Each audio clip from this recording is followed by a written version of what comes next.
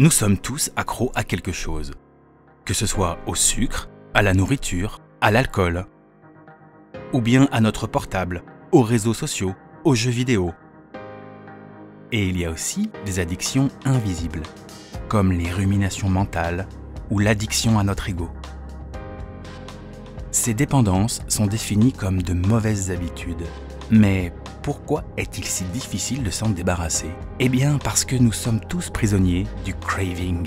Le craving, c'est ce désir irrépressible et quasi maladif, ce besoin compulsif de consommer, de fumer ou de regarder son téléphone alors qu'on sait que c'est mauvais.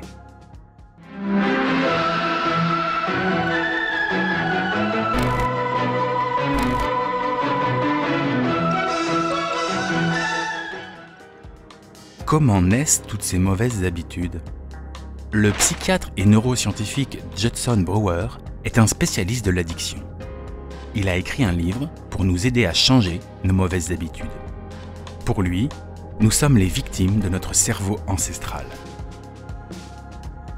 Millions of years ago, when making babies, when eating, when trying not to get eaten were our full-time jobs, our minds developed a very important survival tool. It basically goes like this.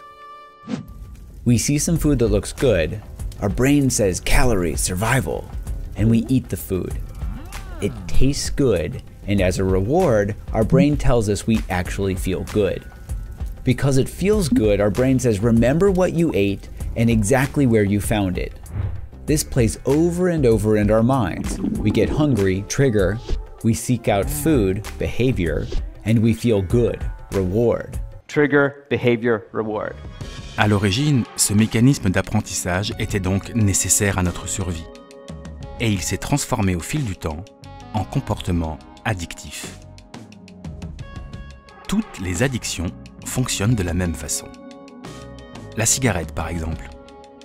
We were a nerd at school, and we see those rebel kids outside smoking. We think, hey, I want to be cool, so we start smoking. See cool, smoke to be cool, feel good. Repeat. Trigger, behavior, reward. Il en va de même pour l'addiction à l'ego. Je m'ennuie, du coup je prends une photo, je la poste sur les réseaux et j'ai des likes. Donc je me sens bien. Du coup, je recommence. Trigger, behavior, reward. Les réseaux sociaux activent les circuits de la récompense dans notre cerveau. Quand on poste une photo sur Instagram et qu'une notification apparaît, notre cerveau reçoit un shoot de plaisir. C'est la dopamine. Et ça nous rend accro au like comme une drogue dure. Oh, wait, 3 likes from 3 people. No one's commented yet. One of these is my best friend. Okay, another person liked it. Two people. Okay, we're getting a lot of likes another now. person. How many likes do we have now? 6, I think. Okay, we have 1, 2, 3, Yeah. 4, 5, 6 likes in a minute. That's actually good, Ella. Alors, comment se libérer du craving? Le docteur Judson Brewer a mis en place une technique simple. Selon lui, il ne faut pas lutter contre la dépendance, mais la regarder dans les yeux, pour comprendre comment elle fonctionne. First, look at whatever your habit is, whether it's smoking cigarettes, checking text messages while you're driving, checking your Facebook feed at dinner, and just ask yourself, what do I get from this? Not up here in your brain, but what do I get from this in my body? What's this reward? What am I getting from this? Why? Because we need to know what our rewards are before we can start to really change our habit.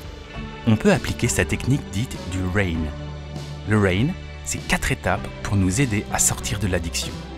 Tout d'abord, il faut reconnaître que le craving approche. Puis, il faut accepter cette envie et imaginer que c'est une vague qu'on ne peut pas maîtriser. Ensuite, il faut investiguer, scruter cette envie à mesure qu'elle grandit. Qu'est-ce que mon corps ressent en ce moment? Et enfin, il faut noter l'expérience à mesure qu'elle se déroule. Avec un seul mot s'il le faut, jusqu'à ce que l'envie retombe.